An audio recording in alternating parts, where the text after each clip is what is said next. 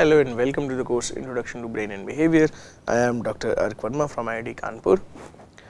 This is week 5 of the course and we have begun to talk about the neural basis of memory. In this lecture, we will talk about the mechanisms that establish or that basically using which memory is established. Let us first talk about sensory memory.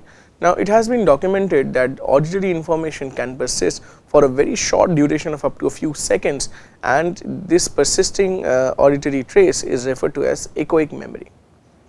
For visual information, the persistence is for a much smaller duration and is known as iconic memory. Now, there have been several ways to measure the persistence of echoic memory. One of the ways has been the use of the event related potentials technique. We have talked about the ERP technique in the past. Now, a particular ERP component called the electrical mismatch negativity component, or say for example, if you are using MEG, its magnetic analog is called the mismatch field component. They have been shown to be very informative about the duration of the persistence of this echoic memory. Now, this MMN brain response is basically evoked when a slightly deviant stimulus is presented to the participant, such as say for example, a high frequency tone is presented to the participant after he is being presented with a series of identical low frequency tones, things like p, p, p, p, pa, something like. As soon as this pa is registered, there is this component in the brain that evokes a particular response. This mismatch basically produced by the high frequency tone is reflected in the brain response and is assumed to reflect the sensory processes that compare recent auditory experience in echoic memory for comparison with new incoming stimuli. Now, again, as I was just saying, when a mismatch is registered, the MMN or the MMF are generated. Now, the amplitude of the brain responses at different time intervals can be used to index the duration of echoic memory traces. What does this mean? Basically, if the brain response at, let us say, 200 milliseconds is very high, we are sure that the trace is still alive and it is there available for comparison. If let us say we are testing this after 2 seconds and the amplitude is reduced, so we know that maybe partly it has been decaying. Or let us say after 10 seconds, if there is no firing at all, or if there is no MMF or MMN generated at all, then we know that the trace has faded away and therefore it is not available for comparison with this new incoming stimulus, and in that sense that is one of the reasons why the mismatch negativity has not been elicited. So, the amplitude of these brain responses at different time intervals can therefore be used to index the duration of the echoic memory traces, the assumption being that the MMN will not be generated once the echoic memory traces for particular stimuli have faded away. Now, Sams, Harry and colleagues have varied these interstimulus intervals between the standard tones and the deviant tones and reported that MMF could still be elicited by the brain or by these in the brain by these deviant tones at stimulus intervals of up to 9 to 10 seconds. So, this is probably let us say a maximum duration for the persistence of these echoic memory traces, which is by the way a fairly long time, 10 seconds. Okay. Now, the amplitude of the MMFs basically declines from about 10 seconds after the presentation of the standard stimulus to the point that it becomes just equivalent to the noise signals, so that you can say that there is no MMF or MMN being generated. The MMN or the MMF are also informative of the sites where the echoic memory traces are stored. So, basically from by performing activities like source estimation, you can register where exactly this MMN, where exactly on the scalp this MMN or MMF are being generated, and in that sense it will index the structures where this echoic memory trace is being stored. What are those structures? They are basically the sensory structures where this short-lived memory trace is being played out. Now, the duration of persistence of a visual trace on the other hand is very short. It is hardly about between 300 to 500 milliseconds. Now, also it has been documented that the capacity of information holding, the capacity of holding information for both iconic and echoic memory is quite high, and although the duration is, as you see, very short. Now, let us talk about short term memory. Now short term memory on the other hand has a much higher retention duration up to a few minutes, but it has a very limited storage capacity. Now as I was referring to in the last class, earlier models of memory, specifically the modal model which was forwarded by Atkinson and Shiffrin long back in 1968, had proposed that information first goes and gets stored in the sensory memory, then the attended information from there goes to the short term memory, and then the rehearsed information from there goes to the long term memory. Now so this is basically the chronology of information processing that has been proposed. Now at each stage of this model, sensory, short term, long term, information can decay, it can fade away from lack of attention or rehearsal, or say for example it can suffer from interference, say for example being interfered with by older information, okay, or sometimes even a combination of the two. So this is basically what allows for decay of information from this chronology of information processing.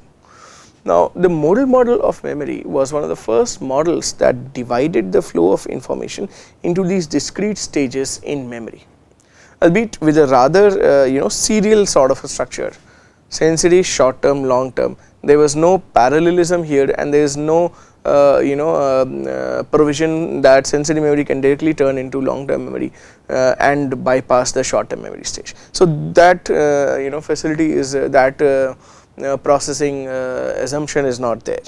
Alright.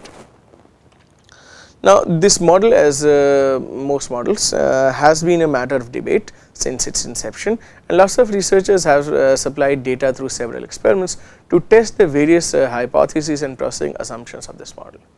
One of the key questions, one of the key points of debate about the Atkinson-Shiffrin model is the question that whether information necessarily has to go through the short term memory to pass into the long term memory, or say for example whether the mechanisms for so the other question is whether the mechanisms for information retention are the same for short term memory versus long term memory. So these are the two questions that have been sort of asked over time. Now insights about these questions can come from various quarters, they have come from various quarters in fact, including studies from neuropsychologists, people who study patients with different degrees of brain damage, and experimental work and animal studies, etc. But let us begin talking a little bit about patients or neuropsychological studies. Now on the front of neuropsychological studies, Shallis and Warrington, Tim Shallis and Elizabeth Warrington in 1969 reported a particular patient called KF, and now this KF had damage to the left perisylvian cortex around the sylvian fissure, who displayed a reduced digit span ability, shortened working memory. His working memory span was around up to 2 items, whereas for normal individuals it is anywhere between 4 to 8 or 5 to 9 items. Now KF had retained his ability to form certain types of long term memories that could stay much longer than for just a few seconds, let us say. So hence it could be seen that KF displayed an interesting dissociation between short term memory and long term memory. Short term memory is affected, long term memory is intact. Now some people can say that the tests that were presented to KF were different. So for short term memory the digit span test was given, for long term memory word association test was given. Some people have argued that because these two tests are different, you cannot conclusively say anything about his deficit in long term memory. But then there are other patients as well. So for example Moscovich and colleagues documented the case of a patient called EE who had a tumor in the left angular gyrus. The tumor affected the inferior parietal cortex and the posterior superior temporal cortex. So after undergoing surgery to remove the tumor, EE showed below normal short term memory ability, but preserved long term memory similar to KF. Okay. So he showed poor short term memory for verbal material and deficits in transposing numbers from numerical to word form, say for example from 1 to to verbally. Now further, on tests of visuospatial short term memory, both verbal and non-verbal long term memory, EE performed normally. So he is also presenting a very similar thing, that long term memory, verbal and non-verbal, is safe, visuospatial short term memory is affected. So, but what is basically not working is the verbal short term memory. So, that is basically something that is not working. Still you can see that it presents a bit of a dissociation between aspects of short term memory and long term memory being separately or differently affected. Now, findings from patients like KF and EE demonstrate a dissociation between long term memory and short term memory, and say for example, whereas patients like HM showed preserved short term memory and deficit and depleted long term memory, KF and EE show preserved long term memory and depleted short term memory. Okay. So, taken together these if you kind of put all three cases together, you will see that there is a double dissociation between short term memory and long term memory, and also their underlying neuroanatomy. So, because we know that different areas lesions in different areas have affected long term memory. Okay. So, this is something that we will keep note of, and we will come back to this at a later point. Now, let us talk a little bit about working memory. Working memory is basically a concept that is an elaboration of what really short term memory does. Now, working memory represents a limited capacity store for holding information over time, that is maintenance, and for performing mental operations using this information, that is manipulations. So, the content of working memory could basically be sourced from either whatever you are gaining from the environment, the sensory stimulations, or it can be retrieved from your long term memory. Suppose somebody is asking you the path from, let us say, point X to point Y in your university campus. Now, obviously, if you are not exactly standing in that path and you are sitting in your room and somebody wants that, okay, can you tell me how to get to the petrol pump from the bakery shop? Now, in order to be able to describe this path to this individual, you will have to remember, recall the location of the bakery shop and the petrol pump from your long term memory, bring them in your working memory, and then draft a path exacting it with details like you have to go for 200 meters, then take a left turn, then again go for 300 meters, then again take a right turn, things like that. So, that is basically what the working memory is supposed to do. Okay. So, the content of work, as in both of these cases, whether you are basically acting upon information that you have just gained from the internet, or you say for example talking about information that you just retrieved from your long term memory, in both cases information that is made available can be acted upon and it can be processed, and it is not just merely maintained by rehearsal as was sort of proposed in the modal model by Atkinson and Schifrin. Now, Alan Baddeley and Graham Hitch argued that the idea of a unitary short term memory store was insufficient to explain the maintenance and processing of information over a short period of time. So, they proposed a three-part working memory system consisting of a central executive mechanism that controls two subordinate systems that are involved in managing different kinds of information. So, there is a central executive, there is a visuospatial sketchpad, and there is a phonological loop. Now, this proposed central executive mechanism is supposed to work like the command center that controls and coordinates, manages the interactions between these two parts. Okay. So, let us look at the comparison. Here you can see the modal model by Atkinson and Schifrin, sensory memory, short term memory, long term memory, maintenance and rehearsal, retrieval, so on and so forth. The simplest, slightly older version of the working memory model by Baddeley and Hitch. You can see that there is sensory memory. From sensory memory, there is the central executive which kind of sends information to the visuospatial sketchpad and the phonological loop which handle visual and verbal information respectively, and then from here information can pass on to long term memory.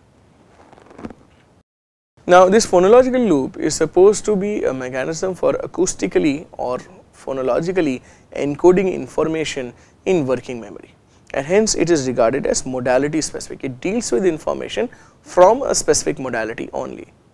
Now, how can we conclude that this is modality specific?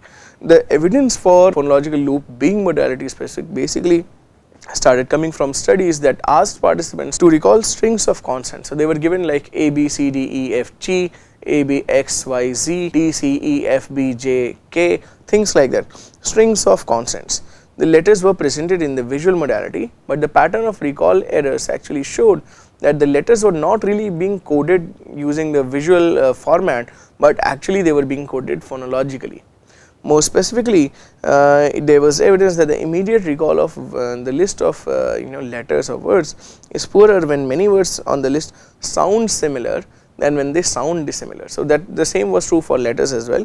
Letters that were sounding similar were sometimes missed, not recalled, confused with other letters because the sound was too similar. The same was also observed for list of words.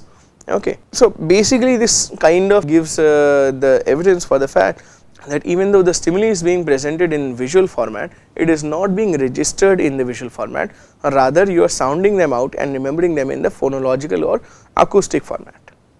So this finding basically indicates that working memory uses a phonological rather than a semantic code. Okay. Why phonological rather than a semantic code? Because the semantic relationships of the list of words did not really matter. More importantly, words that sounded together were sort of confused, were sort of difficult to remember because the sounds of of these words were getting mixed with each other or muddled with each other. Now it seems that the phonological loop may be composed of two parts. There is a short-lived acoustic store for sound inputs and an articulatory component. If you remember just this diagram, there is this articulatory control thing and this is phonological store. Okay.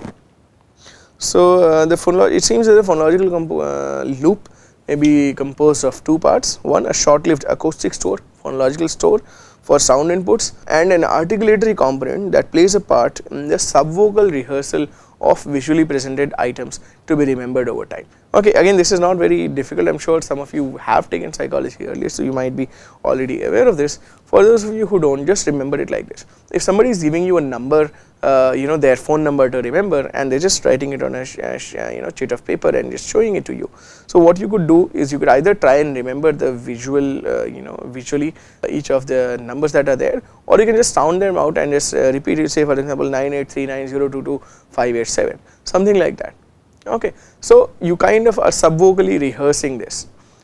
On the other hand, if somebody is just speaking them to you, then you have this articulatory that you have this phonological store to maintain this the sounds for a little bit of time. The other thing, the visuospatial sketchpad or visuospatial sketchpad works as a short-term store that parallels the phonological loop and permits information stored in either purely visual or visuospatial sketch codes. So this is something which will basically represent information more in a visual manner, something like how you would recall a map or a graph and so on.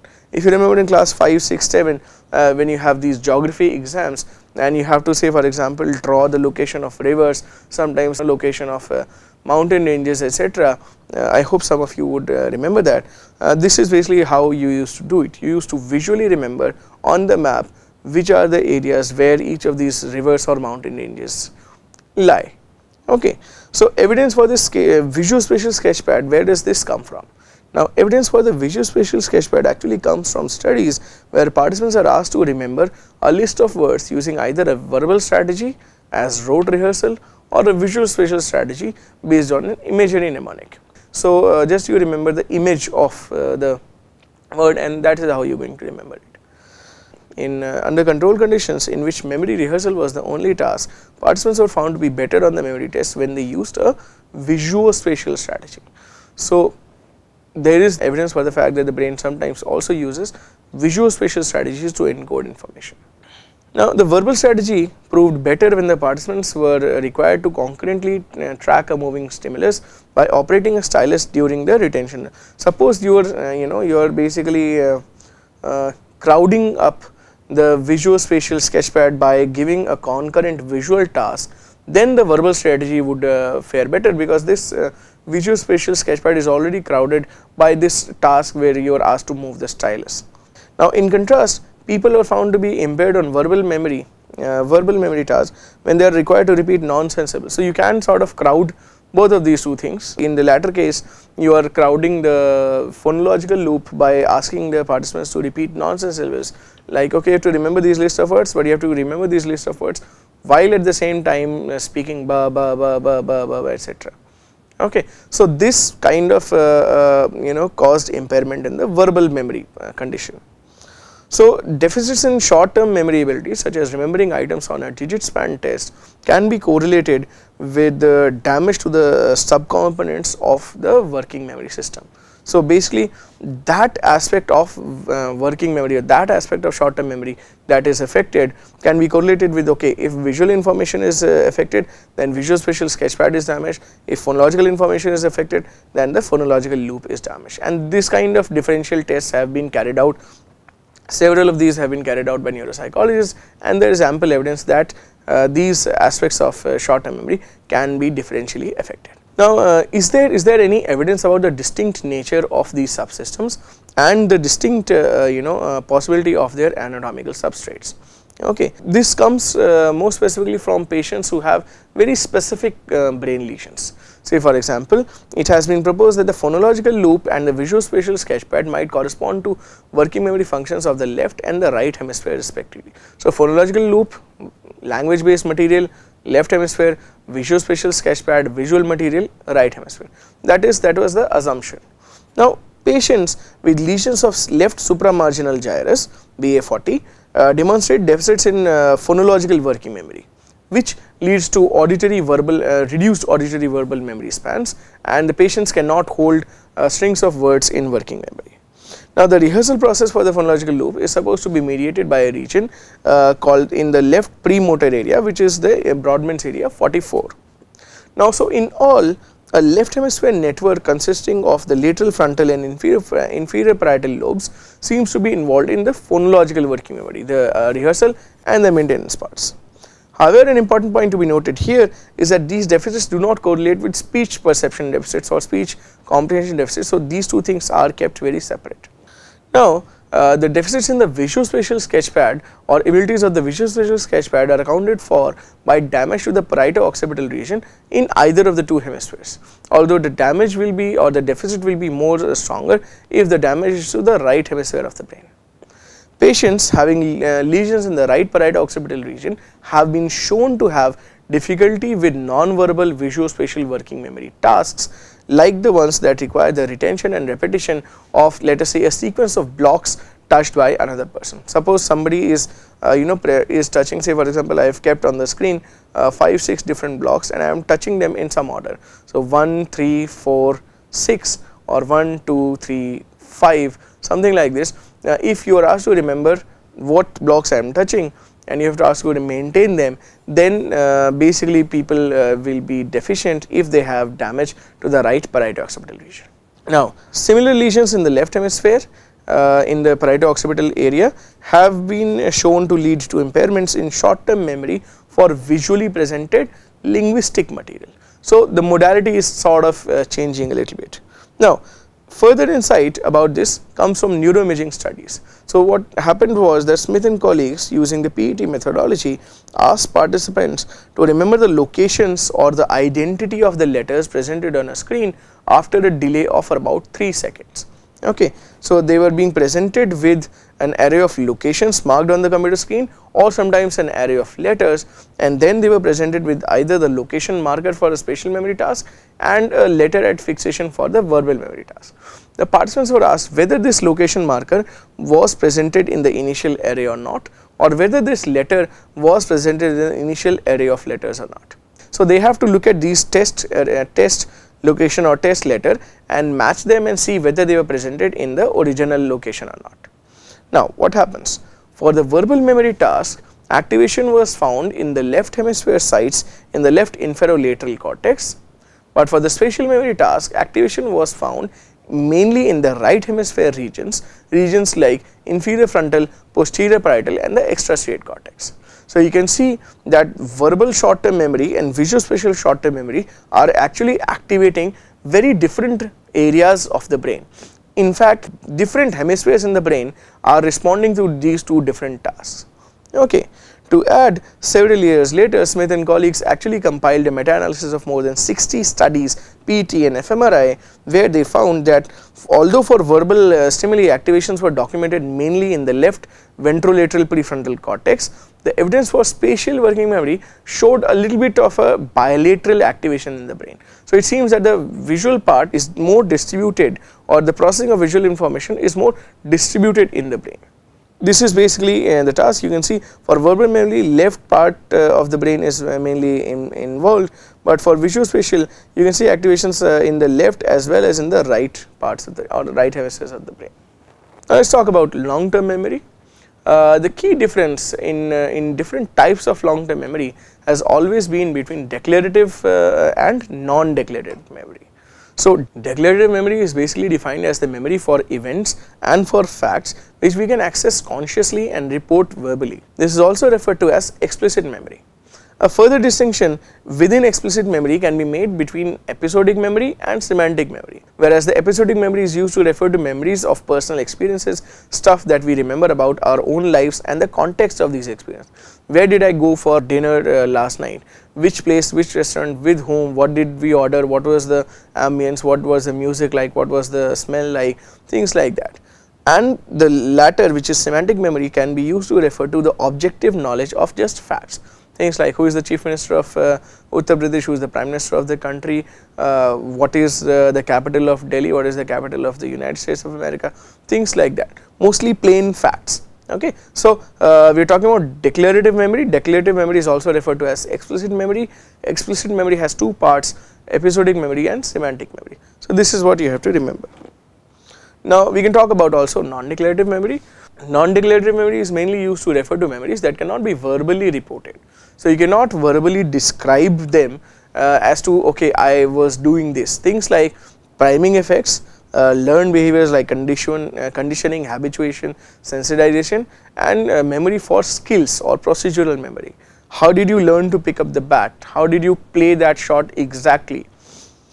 All of those kind of things are very difficult to sort of grab. Okay, are sort of difficult to put into words and describe and detail them, and that is why they are clubbed under non-declarative memory.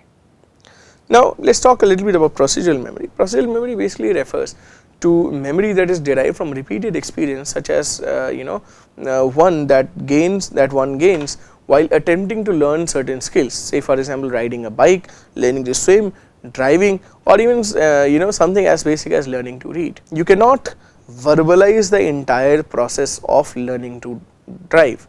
Okay, you cannot say that, okay, I took this step, then this step, then this step, and this is how I kind of gathered this entire thing. Okay, so that is something that is not really very easy to do.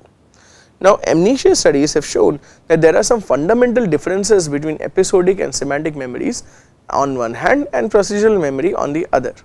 One of the procedures that sort of demonstrate or clarifies this difference is the serial reaction time task, where participants are basically made to sit at a sort of an experimental console and they are asked to place their fingers of one hand over 4 buttons. So let us say this is the console, there are these 4 buttons, 1, 2, 3 and 4, and right on the opposite side there are these 4 lights and which will flash in a particular sort of order, and there will be a sort of a spatial relation between these buttons and these lights. So button 1 may correspond to light 1, button 2 may correspond to light 2 and so on.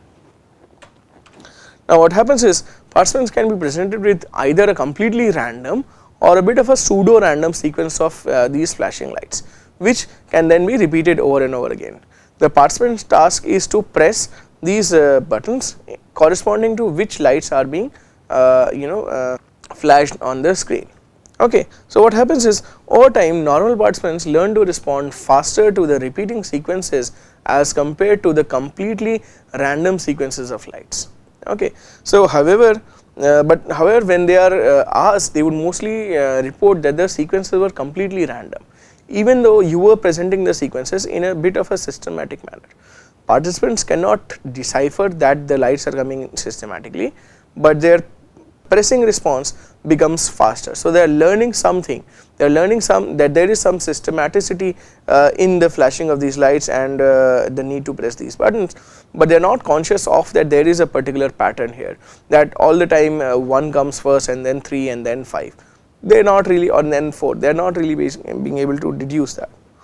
Now this specific finding shows that while they learn to press the buttons in response to the changing stimuli, changing flashing lights, they could not retain any explicit knowledge about the sequence of the lights that were being presented. So they are not picking up explicitly the sequence of the lights. Suppose it is through some mathematical formula, they are not being able to grab that. This pattern is typical of whatever happens in procedural learning or acquisition of procedural memory, which does not really require any explicit knowledge, but people just pick up the skills, they learn how to deal with that skill. Now, while finding pattern here that all the time 1 comes first and then 3 and then 5, they are not really, or then 4, they are not really being able to deduce that. Now, this it is actually a case of people lacking procedural knowledge, or it is in fact a case where they cannot demonstrate knowledge, they cannot just verbalize it, they have the knowledge, they know which sequences were there. Okay, so there is a bit of a doubt there, but if you add to that cases like HM, where it was certain that he was not able to form any new declarative memories, but it was still observed that HMs could retain from learned experience over a period of days, and he actually showed improved performances on tasks like driving. So HM was, say for example, sometimes trained upon these procedural tasks, and his performance did improve over a period of time, even though if you ask them, he would every time tell you that okay, this is something that I am doing for the first time. So there is no conscious memory of doing that task on the previous day or the previous day or the previous day, but his performance has increased. So that is something that can act as a very solid distinction between procedural memory and explicit declarative knowledge. Now again, learning of motor skills apparently involves, so let us talk a little bit about the neural structures. Learning of these procedural skills or motor skills apparently involves the basal ganglia. Patients who have disorders of the basal ganglia or who have depleted inputs to the subcortical structures have shown poor performance on a variety of these procedural learning tasks. Further, this also includes individuals who have Parkinson's disease, in whom cell death in the substantia nigra actually disrupts the dopaminergic pathways in the basal ganglia, and also patients with Huntington's disease who suffer from neurodegeneration in the basal ganglia. So the basal ganglia and these structures are very, very important for acquisition of these memories. Now these patients, Huntington's, Parkinson's and basal ganglia deficit patients actually show deficits in the acquisition and retention of motor skills, as demonstrated by poor performance on various tasks that test for these abilities. You can talk about priming. Now priming basically refers to a change in the response to a stimulus following previous exposure to that stimulus. Suppose you have been to a place earlier and you have had a good experience, next time you come here you automatically feel pleasant. You have been to a place, you have had bad experience, last time you ordered some food which was tasting very horrible, next time you come to that place, as soon as you enter the place, that experience is relived almost, and you start feeling not very pleasant being at that place. Okay, so this is basically what is referred to as priming. Now priming is supposed to be happening through this system called the perceptual representation system. What this perceptual representation system does is that it kind of maintains the traces, maintains the memory traces for experiences with particular kinds of stimuli. So what happens is, the structure in the form of objects and words and ambiences can be primed by prior experience, and the effects may persist for even months. For example, participants can be presented with a list of words and their recall can be tested using a word fragment completion task. So I present a participant with a list of 20 words, and then I can give him a word fragment, a fill in the blanks kind of task. Okay, so for example, for the word thoughts, I can give you T-OU-H-S. Now if you have seen the word thoughts in the list that I presented to you earlier, you will respond much faster to the word, you will complete this fragment very quickly. If on the other hand you have not been exposed to this word and if the frequency of the word is very low, etc., you will not be able to complete this, or you will take too much time in completing this. Okay, so this is something that was done, and people sort of were found to be significantly better and faster at correctly completing the older words as compared to the newer words. Now moreover, this priming effect does not seem to lessen over time, it does not reduce over time. It is found to be very specific for the, and it is on the top found to be very specific for the sensory modality of the learning phases and test phases. If the learning phase is in visual and the test is in auditory, then the priming effects may not persist. Now in summary, the PRS mediates the word and non-word forms of priming, and priming is also found in patients like HM who would show effects of priming even though he would not have any conscious recollection of ever having seen those words or ever having undergone a particular experience. Now, one might ask whether there is evidence for dissociation between the PRS and the long term memories. In a study at Stanford University, Gabrieli and colleagues tested MS, who was a patient with a right occipital lobe lesion and had experienced intractable seizures since the age of 14 years, and at the age of 14 years he had to undergo surgery to relieve him of these seizures. Now, this surgery removed most of the early visual areas, Brodmann's areas 17, 18, 19, the occipital, the striate and extrastriate cortices, and that left him blind in the left visual field. So, MS was shown to have above average intelligence and memory. MS was administered with explicit tests of memory, recognition and recall, and implicit tests of memory, where his performance was found to be similar to the amnesic patients like HM. Now, during these implicit memory tests, the words were presented and then masked with rows of X's. Okay. So, the word will come and then X's will replace that. The duration of presentation being from 16 milliseconds to a time where the participant could actually read the word. Remember, these are amnesic participants, lesion brain damaged participants. Now, if less time was required to read the word on a successive representation after the participant has been exposed to this specific word earlier, it will be counted as priming. Now, this is the implicit test. In a separate explicit recognition test, participants were shown the old and the new words, and they had to judge whether they had seen these words earlier or not. So, a list has been presented whether you saw this earlier or you did not see this earlier. So, explicit recall. Now, while the amnesic patients displayed the expected impairments of explicit word recognition, they did not show impairments in implicit perceptual priming tests. MS showed normal performance on explicit recognition, but actually showed impairment in the perceptual priming test. Why? Because the visual modality is lesion, the areas 17, 18 and 19 are not there.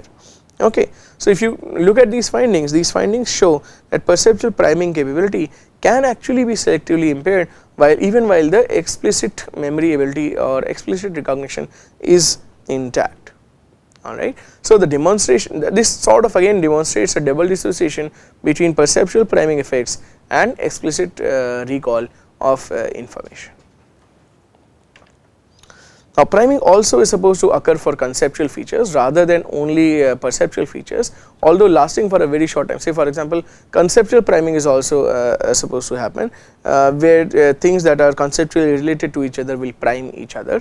The target and the prime can be conceptually related, and basically the conceptual priming is affected by lesions to the lateral temporal and prefrontal regions, and not by lesions to the medial temporal lobes. Finally, the final form of priming that can happen is semantic priming, where the prime and target may be semantically related. Now, this form of pattern here, that all the time 1 comes first and then 3 and then 5, they are not really, or then 4, they are not really being able to deduce that. Now, this conditioning, a condition stimulus, as you know from your basic psychology lectures, a condition stimulus is paired with an unconditioned stimulus, and then this conditioned stimulus evokes what is called a conditioned response. Say for example, if you remember the classic experiment from Ivan Pavlov, the helper was ringing a bell before he was presenting food, and the food typically led to salivation. After a few pairings of the bell and the food, the bell started evoking salivation. Okay, so that is basically what classical conditioning looks like. Now, classical conditioning comes from two kinds: delay conditioning, where the US unconditioned stimulus is presented simultaneously with the conditioned stimulus, or delay or trace conditioning, where there is a time gap between the unconditioned stimulus and the conditioned stimulus. Okay, so a memory trace needs to be formed, and it needs to associate the unconditioned and the conditioned stimulus. Now, studies with patients of amnesia have shown that when people have hippocampal damage and normal, compared to people who have normal brains, they have revealed that damage to the hippocampus does not impair delay conditioning, but impairs trace conditioning. So, if you have damage in hippocampus, then trace conditioning, a variety of classical conditioning, can actually be affected. You will need to form a memory trace, you will not be able to form a memory trace which will associate the two stimuli, and that is why hippocampus is necessary for this classical conditioning effect to persist. Finally, non-associative learning consists of simple kinds of learning such as habituation, where a response to a stimulus decreases over time. If you are presented with high flashes of light, then the neurons in the visual field area will stop responding, stop firing to that limit. Or things like sensitization, where the response to stimulus increases with repeated exposure to stimulus. You start appreciating more finer details of that kind of stimulus presentation. Non-associative learning primarily involves the sensory and sensory motor pathways. Okay. So, we will probably not talk too much in detail about these forms of learning going further ahead, but we will talk about other aspects of learning from the next lecture onwards. Thank you.